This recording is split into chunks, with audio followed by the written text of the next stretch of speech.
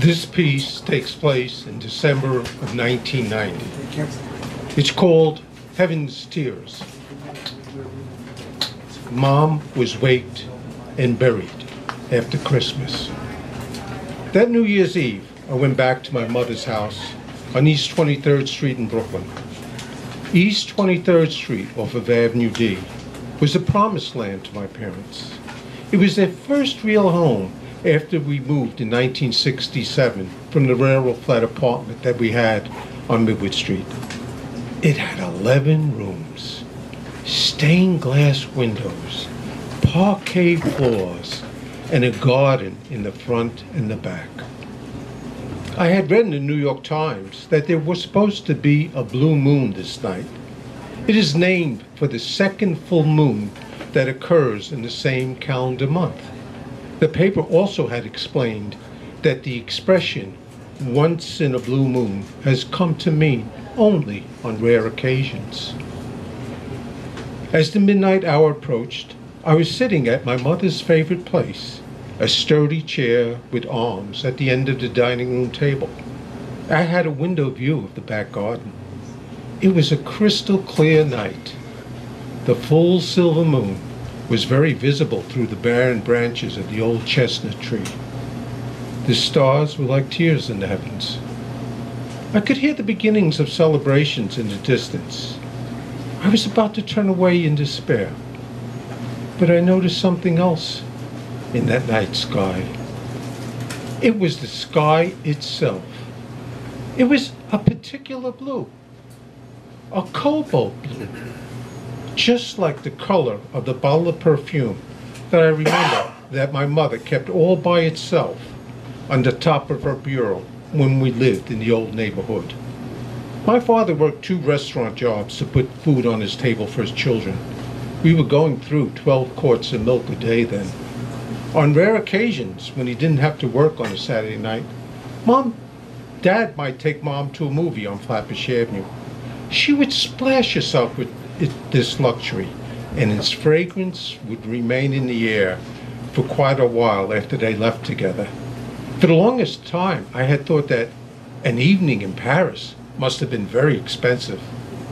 My older sister Tony set me straight one day. "Oh, it's the cheapest stuff at the 5 and 10.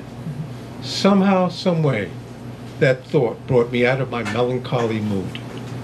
I started to sum up my mother's life in light of the intense experience of recent days. My mom had a father who became fond of drink and an uneducated mother. They took her out of high school. You'll get married and we'll have children. You work in the restaurant until you do. She married Stavros when they had less than $25 between them. They had 7 children in quick succession.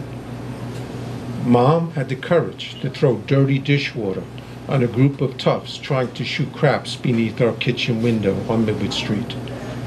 She had the tenderness to place my feet that were frozen from playing football in the snow against her bare belly until they were warm again. She loved to dance. Yes, Mom was short and even chunky, especially in the later years, but she was always so unbelievably graceful when dancing the Greek dances. My mother was certainly a person in her own right. I remember her zaniness, of her doing bicycles on her back in her cotton pajamas to the instruction of Jack LaLanne on morning television. I remember the time I pretended I didn't know her. That is when she carried the lit resurrection candle in a lantern on the subway after Easter services. She had a secret vice of tucking away Milky Way candy bars in the freezer as a special treat when she needed a pickup. I can still see the glow in her eyes when she would often relate that during the Great Depression, some big Irishman from the local Democratic Party made sure that all the poor families in the neighborhood had a Thanksgiving dinner with all the trimmings. Mom liked to instill her principles in her kids. People judge you by the company you keep, I'm sure was a favorite. When I returned home from Vietnam in 1970, I started to go to Brooklyn College at night. I took some liberal art classes and told her, "Mom, I think that there are some courses you might enjoy." However, she needed a high school diploma to attend college. She took and passed the the GED exam for high school on her first attempt. The family joke became that when I was small, she would take me to school. And now that I was big, I was taking her. She kept at it, though. And I went to her cap and gown graduation. I know in my heart that one of her proudest accomplishments was to be elected the president of the church's Friends of the Poor Society. Now she could help others, especially children. I went outside to the back garden. I looked up at the cobalt blue night sky, to the full moon and the twinkling stars. Something else about Mom came to mind. Countless times as a little boy, as I'm sure little children do, I would ask her, "Mom, who do you love the most?" No matter how tired or preoccupied she might have been, her answer never wavered. "I love all my children equally." One last time, I gazed up at the eternal heavens before going back inside. God has given us many gifts, but none as precious as the bond between a mother and her children.